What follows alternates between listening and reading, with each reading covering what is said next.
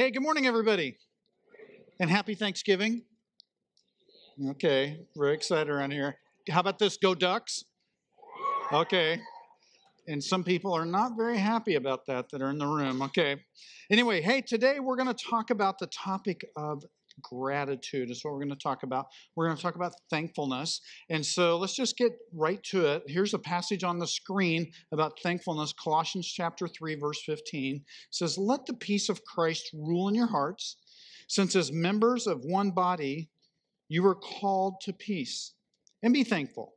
There we go. Be thankful. "Let the message of Christ dwell among you richly.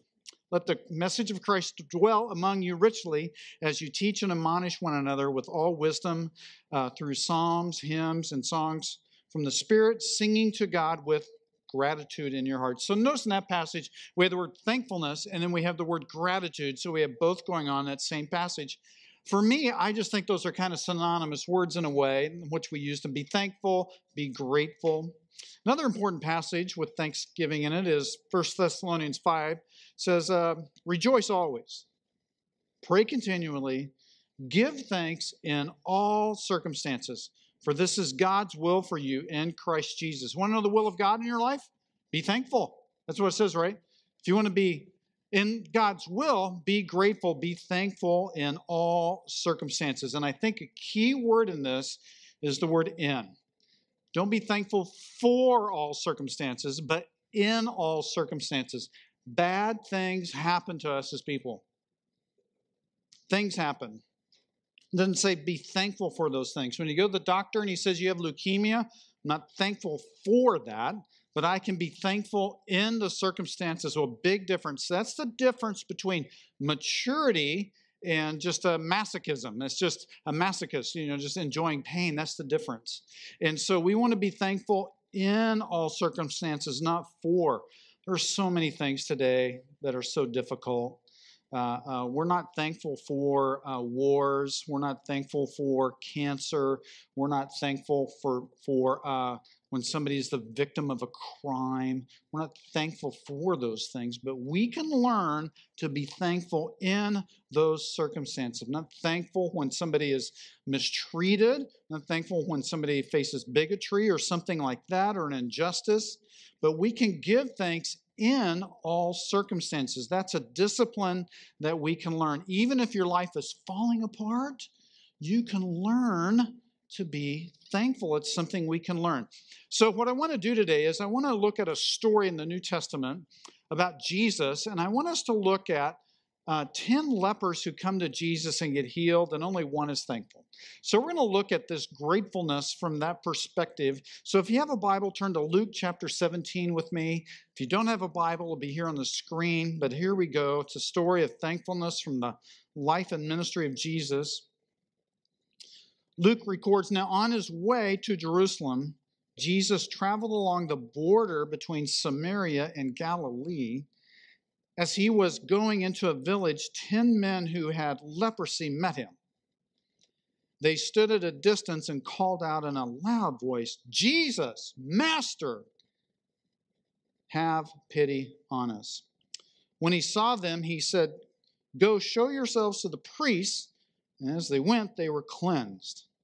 One of them, when he saw he was healed, came back praising God in a loud voice. He threw himself at Jesus' feet and thanked him. And he was a Samaritan." Jesus asked, "Were not all 10 cleansed? Where are the other 9? Has no one returned to give praise to God except this foreigner?" Then he said to him, "Rise and go. Your faith has made you well." So Jesus in the story is on the border between Galilee and Samaria. It's in the northern part of Israel. I've been on that border, that ancient border before. Very interesting place. And Jesus sees 10 lepers.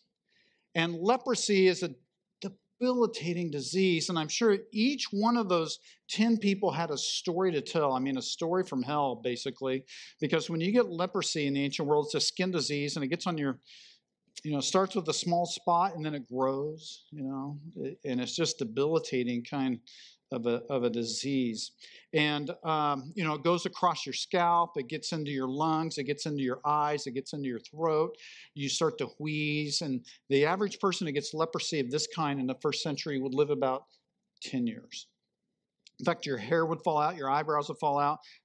Your fingers might fall off. I mean, it was a devastating and highly contagious skin disease as well. And I want you to think about this. All 10, they were healthy at one point, right? They were healthy.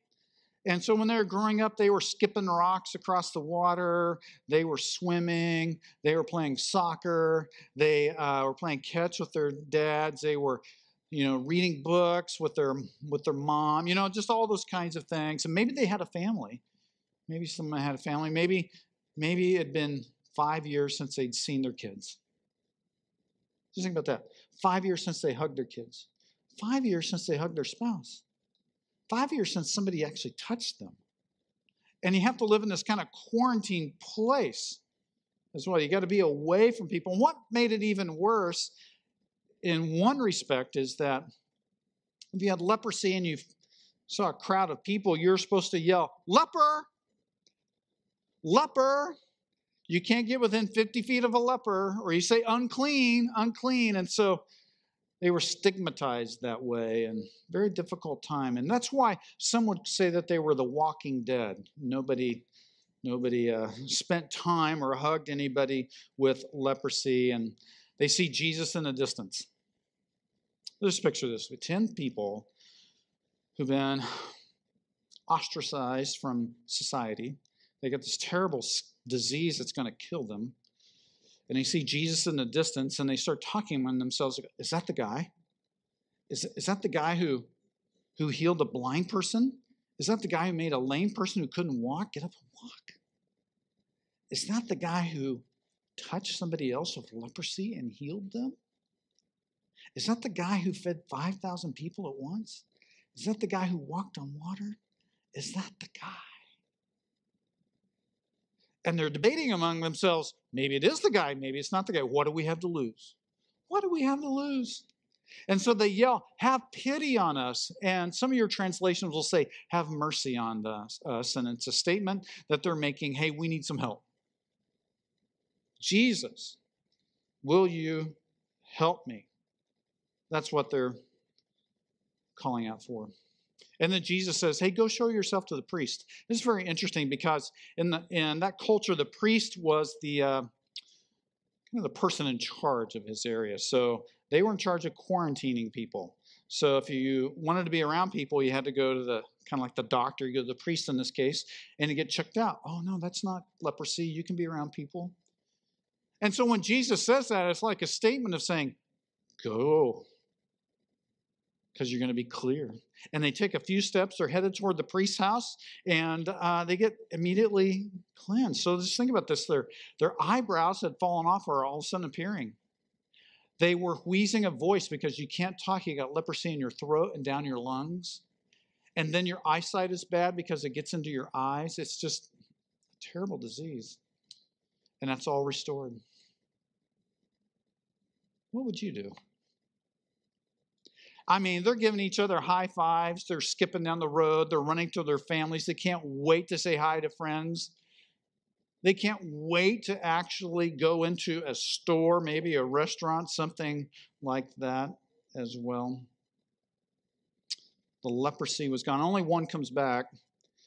And Jesus points out a Samaritan. So here's the thing. In the first century, a Samaritan was hated by Jewish people. There was really a lot of conflict there, a lot of racism and bigotry. And I'm taking from the story, surmising that the others were Jewish, and you had one Gentile, a Samaritan. And so Jesus is making the point, hey, those who should be coming back and saying thank you said thanks for nothing. And this person came back and was grateful. He said, thank you. In fact, it says in a loud voice. He's very loud about this as well. 2 strikes. You got leprosy and you are a Samaritan as well. Okay. Hey, the last verse, the last word there. Then he said to them, rise and go. Your faith has made you well. Do you say the word well? Write this down in your program somewhere. Write the word sozo, S-O-Z-O. That's the word well in Greek. And that word literally means to be saved. It's the word salvation sometimes. And it means to be rescued. Sometimes it means to be rescued from a physical ailment, like you broke your arm and you got healed and you're well now. So Jesus probably means it in both ways. You're well from this disease, but also you're spiritually well. There's a spiritual salvation connotation here.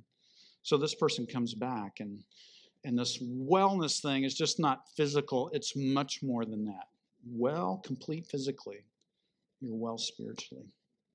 Let's talk about gratitude. Number one, gratitude is an expression, not just an emotion. So gratitude, here's what I mean by this. Gratitude is a discipline we need to learn to be. We learn to be grateful in all circumstances, not for all circumstances. And so, but if I just feel it and don't express it, in my mind, that's a fail. That's a fail right there. Choosing to be grateful is a choice.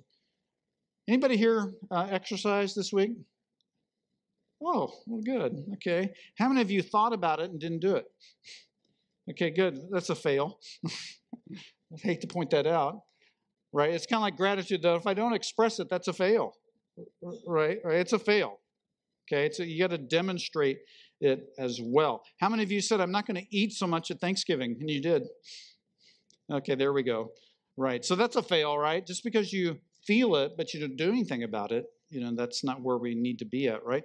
The whole purpose of gratitude is not that you feel it, but that you show it, that you express it, that you tell God, maybe other people. Gratitude that is not expressed is not gratitude at all. The story begins with the lepers calling out to Jesus, Jesus, have mercy on us, have pity on us. Only one comes back to actually express his thankfulness as well. So gratitude is more than just an emotion. It is something that we express. And actually, he comes down and he falls down at Jesus' feet. How about that? Loud voice. He's incredibly expressive in this.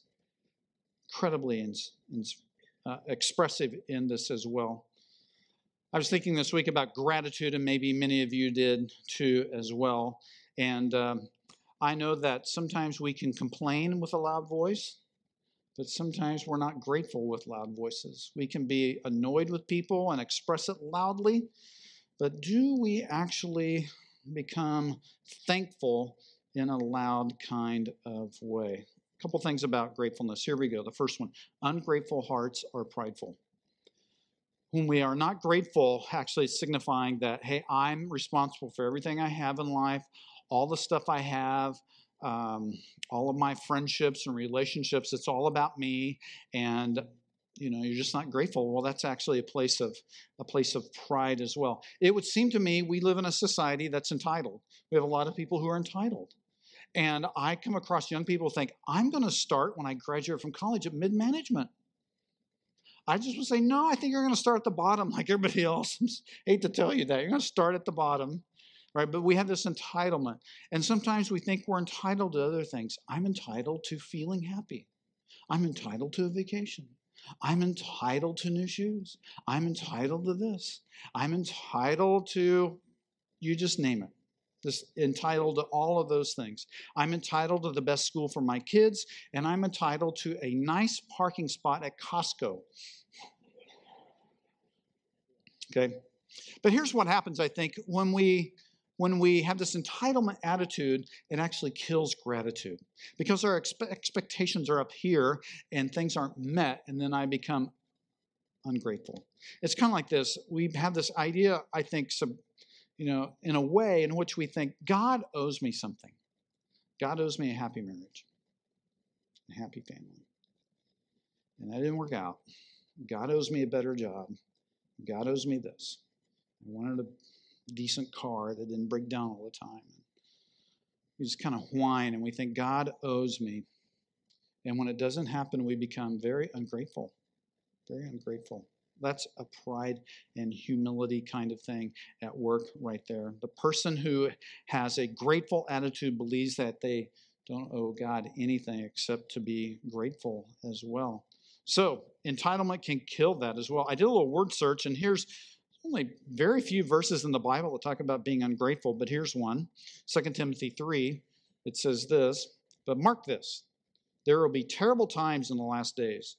People will be lovers of themselves, they'll be selfish, lovers of money, boastful, proud, abusive, disobedient to their parents, ungrateful. So this ungrateful thing's a big deal. It's in the same category as lots of things that we would go, that's not good. This ungratefulness. And literally this word ungrateful means lack of grace. Because the word grateful, its root word is gracious. And so when we don't have gratefulness, we lack grace ourselves in our lives. I'm going to guess that people who are ungrateful are not even aware of it. It's kind of like this blind spot. We don't see it, and we're not realizing that we are ungrateful. In Luke 6:35, the passage says, he is kind even though we are ungrateful. So the idea is that Jesus is kind to us even though we don't respond back to him as well. I have this little theory. You can talk about in the car. You can say, Pastor Steve just swinging a miss today, but I think that we tend to be grateful for things and ungrateful for people. Grateful for things, ungrateful for people. Now, here's what I mean by this. I think usually we get thankful for our bank accounts, our cars, our houses, our golf clubs. All of the toys that we have. We become grateful for those, but we become ungrateful for people. And we think, my workplace would be so much better if that one person wasn't there. If that one person wasn't there, I wish they weren't there. Or you think of your own family. You think, it's Thanksgiving. I got to be around so-and-so, and you're just ungrateful for people. So we tend to be critical and judgmental of people and ungrateful for them. Gratefulness. We need to learn to be grateful. It's something that we have to learn to be. And we tend to be ungrateful with annoying people. I've got news for you. Do you hear it? Everybody in this room is annoying. You're welcome. And we have annoying people in our lives. We just do. At work, in your home, you run into annoying people. But we're annoying to each other. So we have to learn to be grateful for people. Here's the next thing about grateful hearts are humble. We're grateful and we're humble because we know that everything we have, every relationship we have, every friendship we have, every material thing, all our stuff comes from God. It doesn't come from us. It comes from God. And I can be grateful for a couple things from God. One, as I thought about this week, is I'm grateful for forgiveness.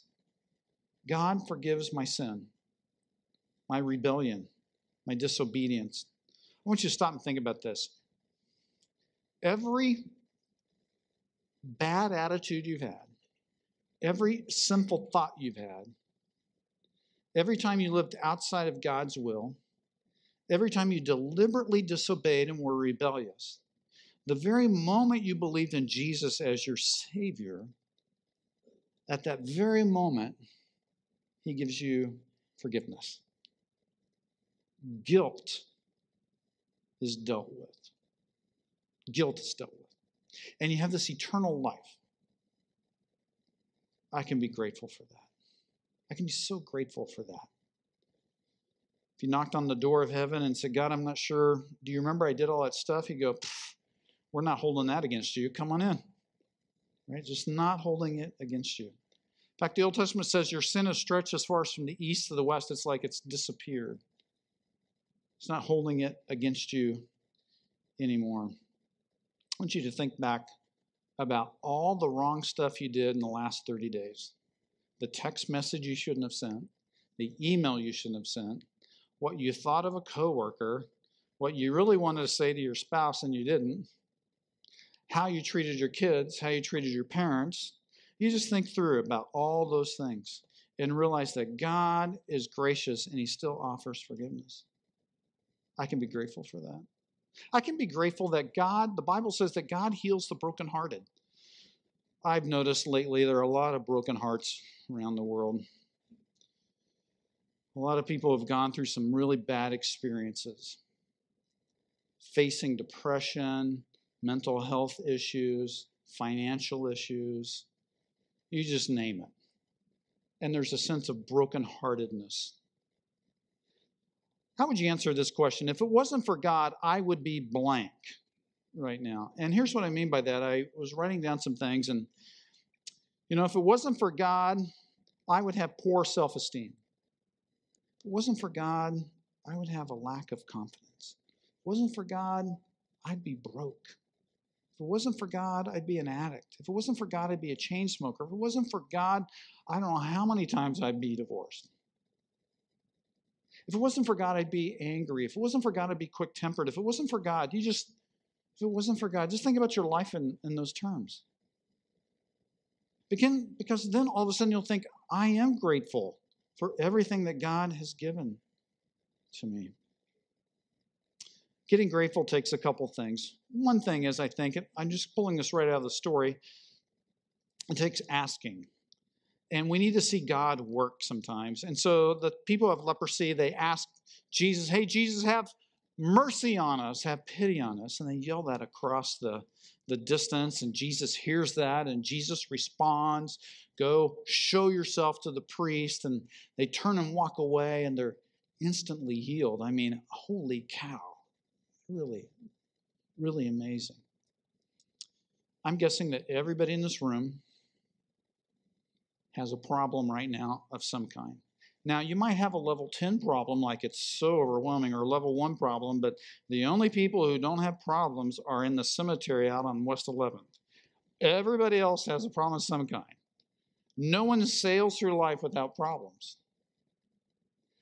There is no problem that you have that God cannot do something about. There's no problem. That God is not too powerful to handle. There's no problem that God does not know about. There's no problem too small for God's concern. What problems are you facing right now? Ask God to intervene. Ask God. He's not too big. The second thing is obeying. That's simply, they went and found the priest. They turned to go back to that priest. There was a sense in which the lepers heard Jesus' message and responded as well. God has a design for every aspect of life. He has a design for our relationships. He has a design for how you spend your money. He has a design for relationships and marriage. He has a design for parents and children. God has a design for how we live our lives in the workplace. God has a design for every aspect of life. Now, it would seem to me that since God is the architect of everything, and He has a design for how we live our lives, then when we live in that design, we will enjoy fellowship with God. I will feel fulfilled. But once I try to find fulfillment outside of God's design, then I become ungrateful, I become unfulfilled, and I try to find every way under the sun to fulfill my life that's outside of God's perfect design. So that's why it's so critically important that we become people who are well acquainted with the Word of God, with the Bible. Scripture is amazing. Jesus is awesome. And once we figure out how to walk with Him, it helps us to become grateful. Obeying God, you got to know Scripture. Number 3, let's talk about this. How do we express our gratefulness? Expressing gratefulness to God. First thing is learn to be a generous person. Learn to give. Thanksgiving. There's thanks and there's giving. So when we're thankful, we give. Deuteronomy says in the Old Testament, celebrate the harvest festival, one of their Jewish festivals. Honor the Lord your God by bringing Him a freewill offering in proportion to the blessing He has given you. Be joyful in the Lord's presence together with your children. Learn to give. Learn to be generous with your finances. I know we just had our pledge thing up here. We'll announce that in a couple of weeks where we're at with that. But that's just one way. We have a giving here on the sides of the room where all these gifts are. I guess it looks like all the tags are gone now. Probably have more coming, but just another way to be generous to the people in our community. So we give. This is Christmas. We're headed to Christmas, right? Right? Here's what I do. I go to the bank. I've been doing this for quite a few years. I pull out $100. I usually get 250s, and then I carry them with me for 30 days. And here's what I do. When I see somebody that has a need, I give them $50. Some of you are saying, where will you be? But I've been doing this a long time, and I just carry that cash with me. And so it might be somebody at church, might be somebody I just meet. I go, you know what? I was talking to that person, and you know what? I give them $50. In the name of Jesus. I phrase it in a way that kind of start a conversation. Anyway, I just learned to, maybe you should do that. Maybe that's something, just learn to be generous.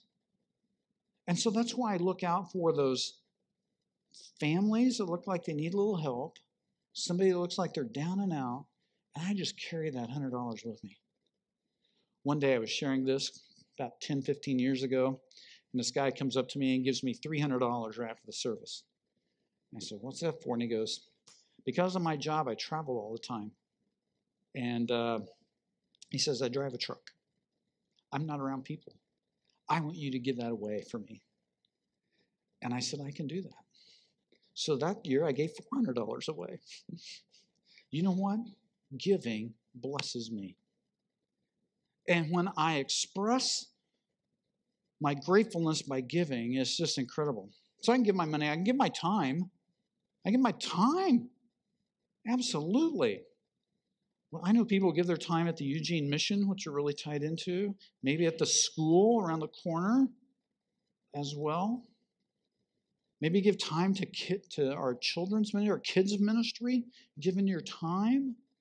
Maybe you know somebody on your street. I should go over and say hello to them. I just want to, maybe they need a little help. Maybe they need their gutters cleaned. I don't know. You have to figure that out. How can I give my time? So we can give our funds, we can give our time, we can give our talents. I look at this, between this service and our first service, go, there's so many talented people here.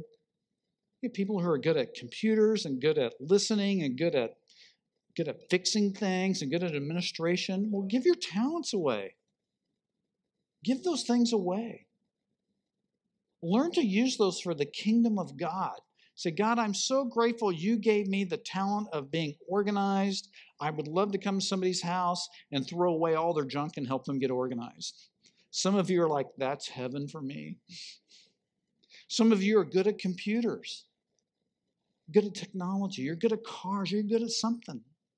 Use your talents for the kingdom of God. Here's the next thing to express your gratefulness. Say it. Get the words out of your mouth. God, I'm thankful. I'm thankful. In the words of the great American theologian, Bart Simpson, before the meal, he was asked to pray. He said, Dear God, we paid for all this stuff ourselves, so thanks for nothing. It's just a cartoon, don't worry. Sometimes we just have to say to God, thank you so much. How do we say thanks for God? Well, we give him the credit. Give him an example. Let's say that you lost your job. You lose your job and you just don't know what to do next. But you're in a small group here at Grace. So you're telling your group, I lost my job. And one says, hey, I'm pretty good at writing resumes. You want me to help you? Oh, yeah, I'd love that. So that person helps you write a resume. And then somebody else says, hey, you know what?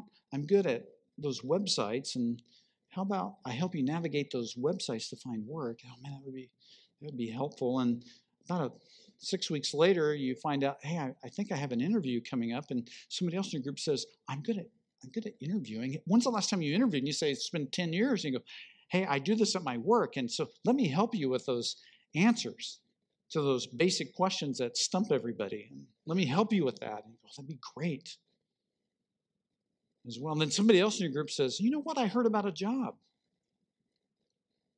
Where? It's at that company over there on West 11th. Oh. So you send in a resume and all that kind of stuff, and you get an interview. And it goes nowhere. But then they told you about another job, You found out about one because of the interview, and you go interview there, and you feel like you nailed it. I nailed that interview. You get very excited. You tell your group, I nailed that interview.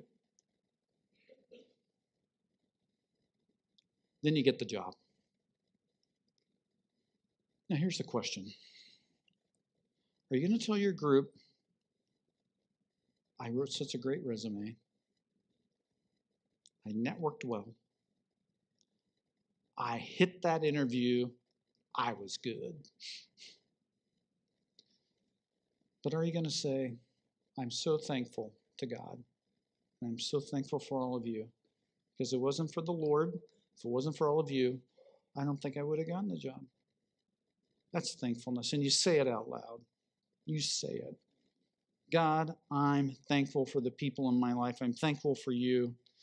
Isaiah chapter 12 says, thank the Lord, praise his name, tell the world about his wondrous love and how mighty his works are. So we tell people. We call that a testimony or a witness. You know, I was a witness once in a case. It was a civil case. I was deposed. It was a fairly large civil case, and I was interviewed, and I just simply answered the question. Here's what I saw. Here's what I heard. And they didn't use any of my testimony in the case. But I've been to other court cases, and maybe you've seen them on television, and sometimes I go to support people, and I'm there, and I'm watching. I've been in maybe 10 courtrooms over the years. And people get on the witness stand, and they just say, this is what I saw. This is what I heard. This is what happened. You're just sticking with those things. Now then, if you're a believer in Jesus Christ, then you tell other people about it. It's one way you say it. I'm so grateful. This is what God did in my life. Here's what was going on in my life. My marriage, I didn't think it was going to survive. And I want to tell you something, that we went to this marriage coaching thing at our church, and that was 7 years ago. And man, the Lord really did something in my life and in my spouse, and this is where we are today. See, that's giving credit to God. Where you say, man, I was just about flat out, lost everything financially, and then I went to one of those classes at church and learned more about financial management, and I want to tell you what, God did something. Or maybe you got children, and you say, man, my kid, I have teenagers, pray for us. But anyway, so you have kids, and you say, man, it's all going sideways. And then somebody else comes up, that was happening in my life. Let me tell you what happened. And here's what God did. Here's how God intervened. If God can do it in my life, he can do it in yours. That's giving credit to God as well. That's called a testimony. Carl Menninger is a famous psychiatrist, medical doctor. He wrote, generous people are rarely mentally ill. It's a sign of mental health, generosity, and gratitude. We need to be grateful to God. We need to be grateful for other people. You got your phone in your hands? Well, now you do. Everybody pull out your phone. We have homework right now. No, you're not checking your fantasy football score. I'm tempted to click on mine, but I refuse to. Okay, so I want you to, here's what we're going to do. We did in the first service. Pull out your phone. Go to your contacts. And I want you to text somebody something really simple. I'm thankful for you because. Keep it short. Don't send them a book. Okay, so you just find, we're just going to do this together as a group. Don't text me, by the way. I don't get a whole bunch of them coming up. Okay, you just find somebody and you go, I should text that person. And just tell them, I'm thankful for them, and tell them why. That would be incredible to do. And so I'm looking here, and you can look at yours, and let's see. Yeah, you're looking for somebody.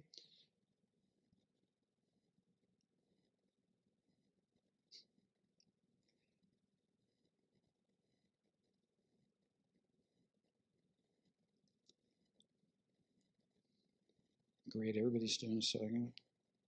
Finally found my person. It took me a little while. I'm slow. I'm thankful.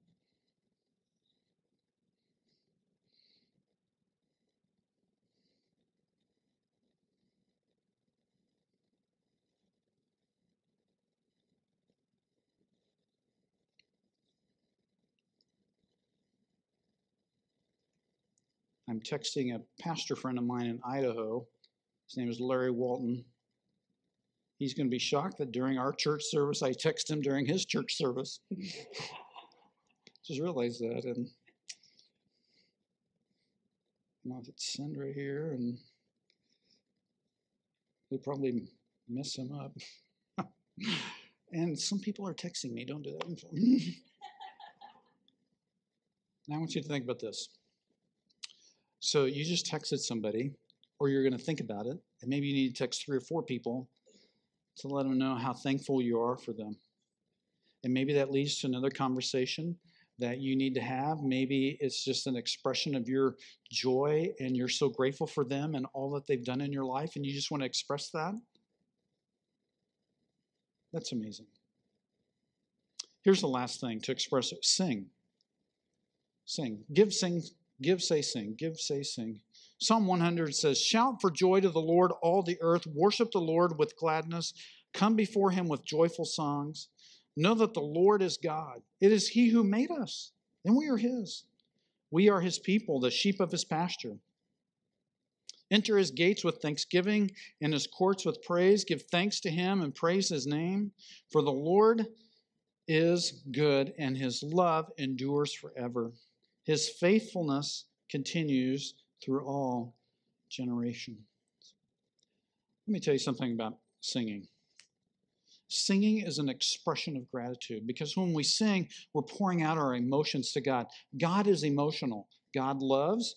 The Bible says God loves. He gets angry. He grieves. God has emotions. So we're supposed to love him back. Love God with all your heart, soul, and mind. And when we sing, we're actually expressing that to God. Now, I know some of you don't sing.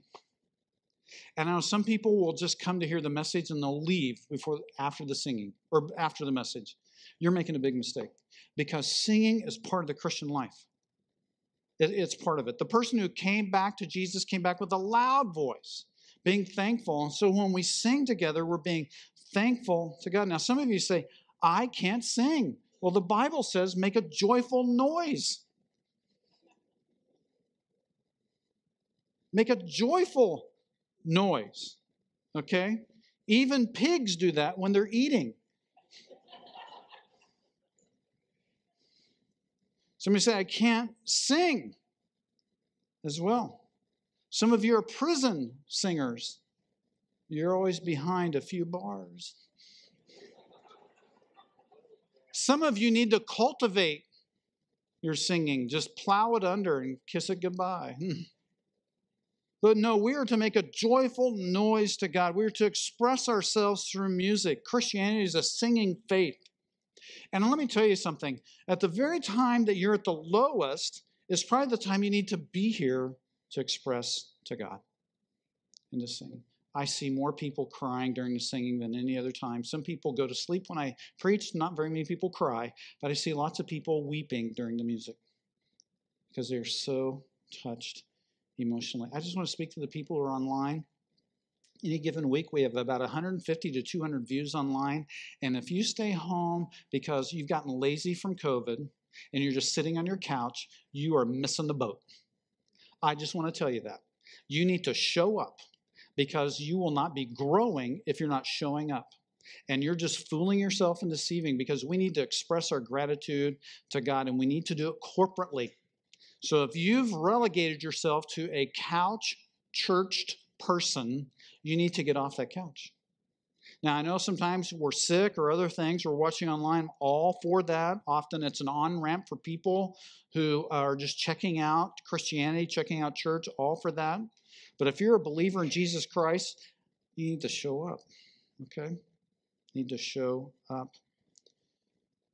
Singing is a way to express our gratefulness to God. And I've discovered that at the most lowest points of my life, I need it more than ever, is to come here and sing to God and to worship him and to express how much I need him and how grateful I am. Thankfulness. What are you grateful for today? I'm going to pray, and then we're actually going to sing 4 songs at the end, not 3, because we want to emphasize how we can respond to God and express our joy and gratitude. Heavenly Father, Thank you so much for all that you've given to us. Thank you for erasing our sin and guilt. Thank you, Father, that you provided eternal life for us. God, we are grateful that you have rescued us from despair, rescued us from discouragement. God, we are a grateful people.